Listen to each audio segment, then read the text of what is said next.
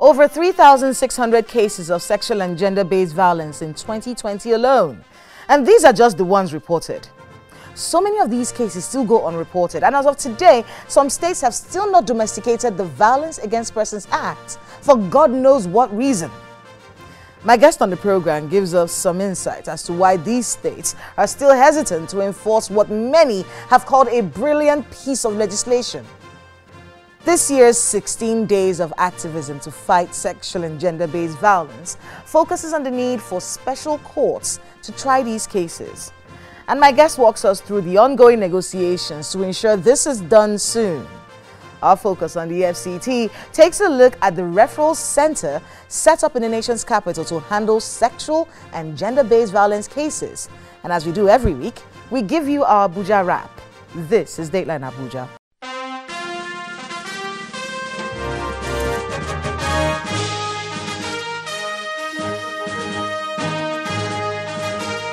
Hello and welcome to Dateline Abuja. I'm Kayla Magwa. We begin with a rundown of major stories making the news from Abuja's seat of power. President Muhammadu Buhari has promised to severely punish all ghost workers, those who have engaged in illegal recruitment, as well as those who pad their personal payrolls as a way to address the critical challenge of the high cost of governance. He gave the warning at the third National Summit on Diminishing Corruption in the Public Sector, organized by the Independent Corrupt Practices and Other Related Offences Commission, ICPC. Those who illegally bring in personnel into the public workforce by illegal recruitment, those who pad their personal payroll, those who retain ghost workers must be and will be severely punished. The president is calling for stronger emphasis on people-to-people relations between South Africa and Nigeria to foster a bond that will mutually benefit both countries as well as Africa. The president made the call when he received the president of South Africa, Cyril Ramaphosa, at the State House. We have been able to hold successful meetings while observing strict coronavirus protocols through fraternal cooperation and understanding. Today has witnessed the signing of new memoranda of understanding between Nigeria and South Africa in diverse areas, including youth development, women and child empowerment, and political consultations, critical areas that will lead to increased people-to-people contact. The president also visited the United Arab Emirates, where he attended the Nigerian Day at the ongoing Dubai Expo. He traveled with some members of his cabinet and the National Security Advisor. Speaking at the ceremony, President Buhari called on countries, businesses and individuals to work together to overcome challenges and make the world a better place. And the president joined the rest of the world to mark the 2021 International Day for the Elimination of Violence Against Women and Girls. He received the Minister of Women Affairs, Dame Pauline Talon, in the State House. Dame Talon also met with the Vice President, Professor Yemi Osinbajo, as part of a commemoration of the day. The wife of the president, Mrs. Aisha Buhari, is re-echoing the need for the adoption of the Violence Against Persons Prohibition Act by states who are yet to implement the policy. She made the call at an event organized by the Nigerian Governor's Wives Forum to mark the 16 days of activism against sexual and gender-based violence. Justice delayed is justice denied. Remove all obstacles faced by the girl child in getting opportunities such as decent education, resources and healthcare. Ensure that there is adequate funding and budgetary for gender-based violence interventions. We all have a role to play in addressing these menace. Professor Yemi Osinbajo is commending the Nigerian Exchange Limited for using technology to attract young retail investors, especially in Nigeria's thriving financial technology space. He made the commendation at the maiden edition of the Nigerian Exchange Limited Capital Markets Conference. The second prong of that technology drive, which I understand is being driven by the NGS Technology Board, is attracting the tech companies, the present and future tech unicorns, to the market as a viable option for raising capital. We must work gingerly to ensure that where policy may be involved, we enhance and not encumber the ability of these companies The National Economic Council has endorsed a memo on the finance bill for 2022. The endorsement came after a virtual meeting of the council chaired by the Vice President, Professor Osinbajo. Highlights of the bill were presented to the council by the Minister of Finance, Budget and National Planning, Mrs. Zainab Ahmed. Former President Goodluck Jonathan has been speaking about some of his decisions while in office. Delivering the graduation lecture at the Executive Intelligent Management Course 14 at the National Institute for Security Studies in Abuja, Dr. Jonathan explains that he had no idea that governors of states where he built the imaginary schools were unhappy with him.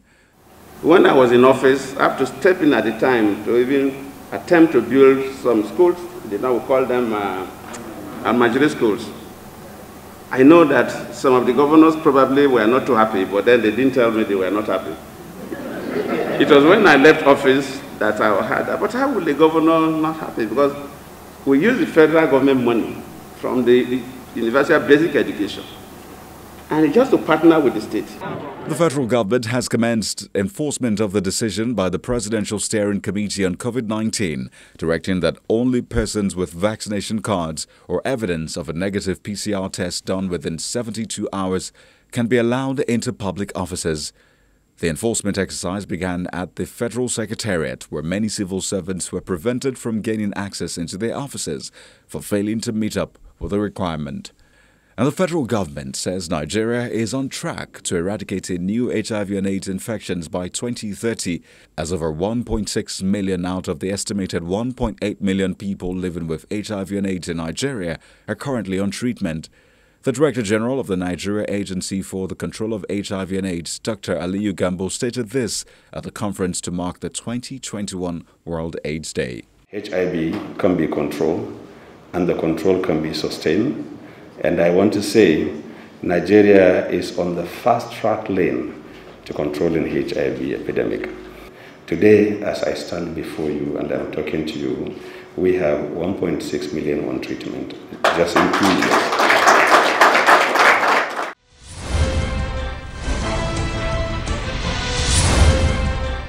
Welcome back.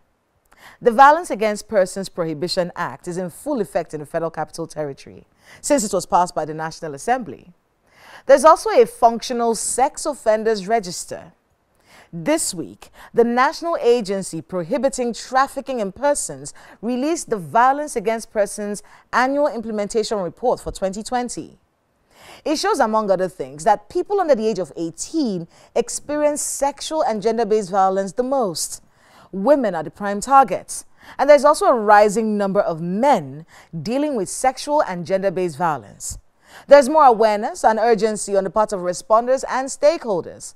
And sexual assault referral centers are expanding all over the country, just like the one in our focus on the FCT. Please watch this.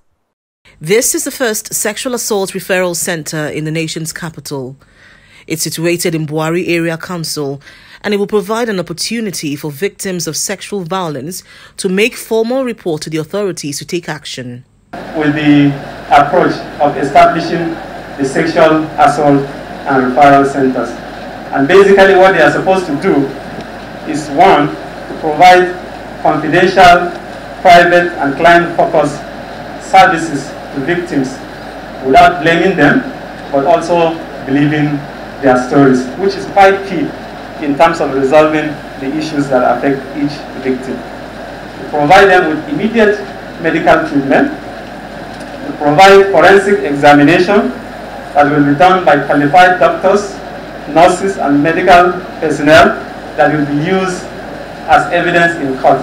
The reason why that in the European Union, you've seen my ambassador and my colleagues are here, we consider sexual and gender-based violence and also SARC, sexual assault referral centers, as a key and determinant tool in the fight against sexual and gender-based violence.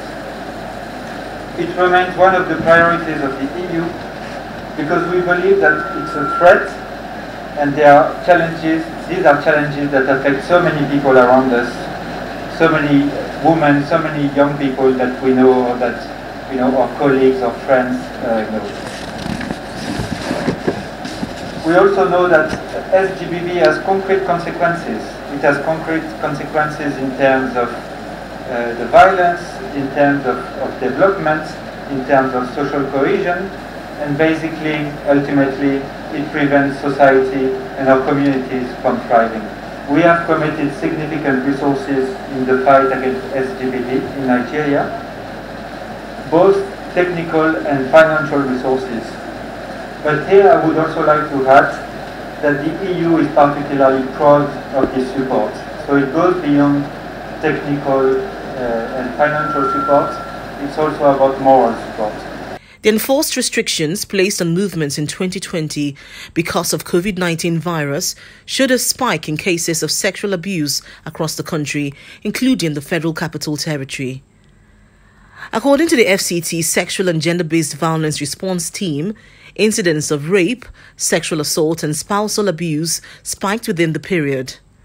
According to the National Sexual Offender Database, FCT recorded over 600 cases of sexual and gender-based violence. 105 cases were recorded between March and May, the main period of lockdown, meaning an average of 13 incidents per week, which is double the usual 5 to 6 incidents per week recorded in pre-COVID era. Recent reports and trends have shown that the rate of sexual violence, especially rape in Nigeria, is on the increase. According to a poll conducted by NoPolice in July 2019, 1 in every 3 girls would have experienced at least one form of sexual abuse by the time they reach 25 years. At the height of the COVID-19 pandemic, the Nigerian police reported that it received a total of 717 cases of sexual assault between January and May 2020. Many cases of sexual assault are underreported.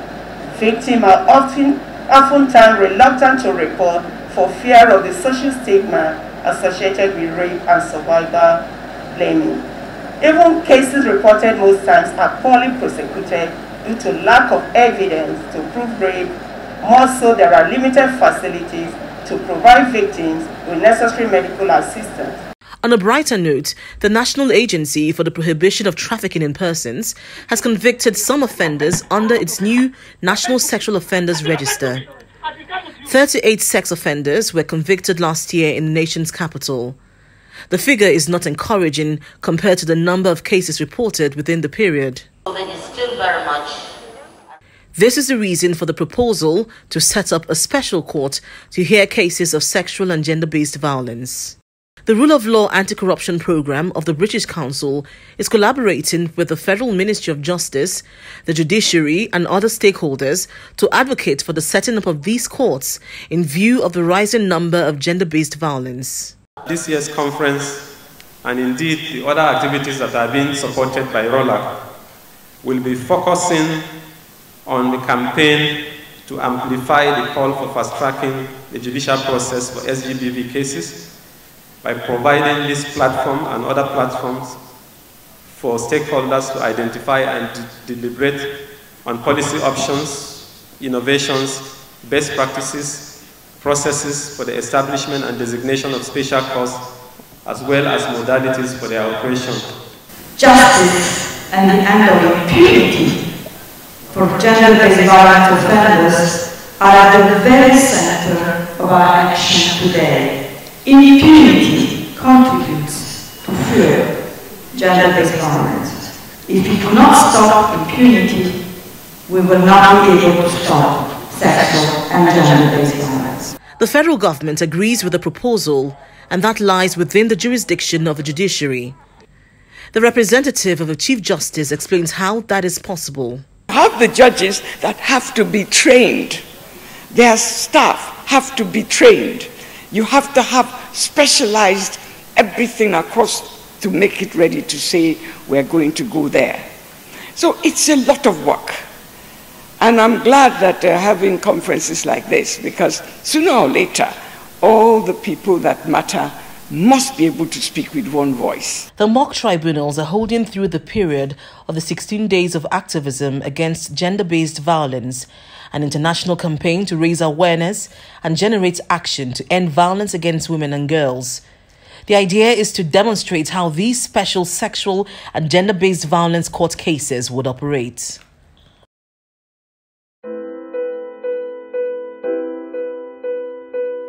My guest on the program is Barrister Hassan Tahir. He's the Director of Legal and Protection at the National Agency for the Prohibition of Trafficking in Persons.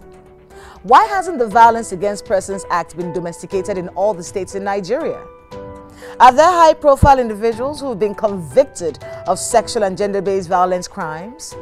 And when will these special courts be created? He answers these and a lot more in this conversation.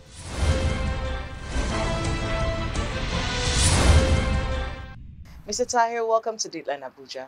Thank you. 3,600 cases in 2020 of sexual and gender-based violence. You know, you've been doing this for quite a while. When you hear these figures of people who are being battered and whose lives are being destroyed like this, how does that make the agency feel? How does that make you feel? Because you run the legal end of things, and most of those cases land at your desk. How does that feel sometimes? Well, first of all, I must say that these figures are frightening. It's unfortunate that we're having this kind of figures, and that we are doing our best to ensure that we reduce to the barest minimum cases of SGBV, not only in Abuja, but throughout Nigeria. I would like to point one thing here. The Violence Against Persons Act came in to plug the loopholes found in penal codes and criminal code. We'll get to the VAP Act and, Yes. and the fact that a lot of states have not domesticated them. Yes. Yeah, we'll get to that shortly. I want to get your experience. Yes. Let's say this year, how many cases of sexual and gender-based violence have you had to look into this year? Well, this year from January to date, we have hundreds of them. And that as soon as we receive cases of SGBV, what we used to do is to commence investigation. Has there been any, have you been able to prosecute this year and Yeah, we actually have been, get convictions? Yeah. For your information, we even got a life sentence conviction. Life sentence? Life sentence, yes. In Abuja? Yeah, in Abuja here. And in some cases... The person is in jail right now? He's in jail right now. And in some cases, the minimum the judge gives as per the provision of the act is 12 years imprisonment. And we have gotten 12 years imprisonment for such cases. 12 years, 14 years, even though some appeal against the judgment of the court, but we are going there to ensure that the judgment of the lower court is affirmed. Another reason why people are a little skeptical about reporting these cases when they happen is the legal process and how long it takes. And sometimes you get to these bottlenecks. You know, it frustrates a lot of people. And I get that. But there is something that has been happening this year with the 16 days of advocacy, Activism, yes. where you've been trying to convince the government to create special courts. Yes. You know, talk to us a bit about how these courts are going to run. We discovered that cases of rape is very rampant. That is why we are advocating for a special court to try these cases. As you rightly pointed out at the beginning of this program, about 3,000 plus cases of rape or SGBV, or cases that borders on SGBV were recorded. So because of that, we are trying to see and ensure that special courts meant purposely to advocate on this matter are created or are set aside so that it will send a signal that, number one, there is a special court. Number two, that this court do not waste time in passing judgment. Number three, it is a kind of, as I said, sending a message to those who are likely to engage or involved in this kind of heinous crime. So yes, and I've even seen the mock trials that have been going on. Yes. What's the hope that you will get it? Well, is there a chance that you will get these special courts this year, next year? What's the hope for it? Well, the hope is that we have to make a special case. Has that case been made? Yes, we are making special case. Number one, we have to, as I said, pay courtesy visit or courtesy call to the heads of the court who are responsible for appointing or setting aside special court to try these cases. Has there been a positive response from any of these people? Yes, we have been going there and we have been promised that special court will be created. Even if special courts could not be created, at least special judges should be designated. You understand? Special judges that will be that are trained for SGBV. For SGBV will be designated to handle. Well, it's in the process. It's in the process. Will be trained. I mean, special judges that will be trained so that they can handle these SGBV cases. It is in the pipeline. When? No, I'm telling everyone who has been a part of the process of trying to get judgments, yes, or trying to get justice, yes, in the case of sexual and gender-based yes, violence, who's listening right now is shouting the same thing I'm shouting right now. When? Very soon. Very soon. I assure you that before next year ends, we'll get that either special court or special judges assigned, special judges assigned to advocate on the SGBV cases. So that will be the end of 2022. Yeah, that's our hope, and we hope to achieve that. Yes, and with the kind of advocacy we're embarking upon, I'm sure we will reach there. Talk to us a bit about the VAP Act. Well, let's get there now. You've taken your time to explain to us. My question has to do with its domestication. Domestication, How many states have domesticated right now? How many states have not domesticated, and why?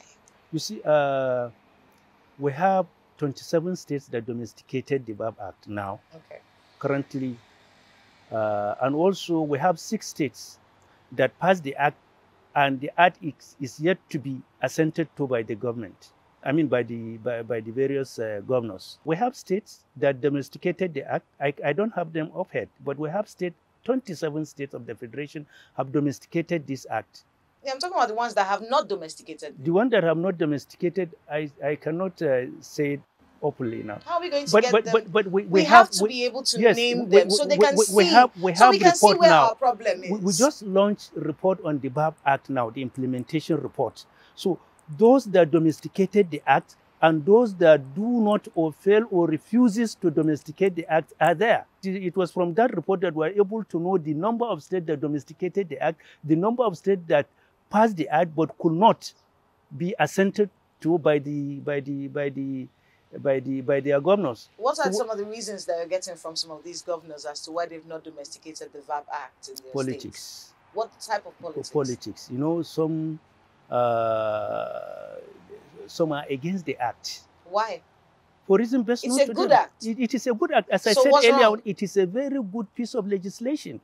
That protects your people. Our people, yes, of course. Our it people. protects I'm talking about people. The governor. It protects your people. Exactly. It from provides maximum protection. Mark my word. So what's the politics? Maximum what protection. Could possibly be wrong with this? Well, it could be because, as I said, because of politics. They don't want to. They don't want to offend maybe a certain section of the populace. What section of the populace would be against the protection of people? Yes, it could be their supporters. Their supporters. That's very strange to me. Yeah, it's strange. It sounds strange as well to me. It sounds strange. But politics is the bottom line. If not because of politics, we wouldn't have been here talking about the domestication of the VAP Act. What sort of people would be against the protection of both men and women? Because VAP covers both sexes. Both sexes. Yes. What section of people would have a problem if I may say, with people being protected from violence? I don't understand this. If I may say, it could be the perpetrators of the act. Certainly, they wouldn't the act to be passed. Perpetrators would be so powerful enough that a governor would have no choice but to bow to their whims and caprices. Of course. People who are perpetrating this kind of violence. Of course, it's possible. It's possible. I'm telling you, it's possible. Congratulations on the 16 days of activism. Thank you. Good luck with the work that you do. And thank you so much for being with us on Dateline Abuja. Thank you. Thank you very much.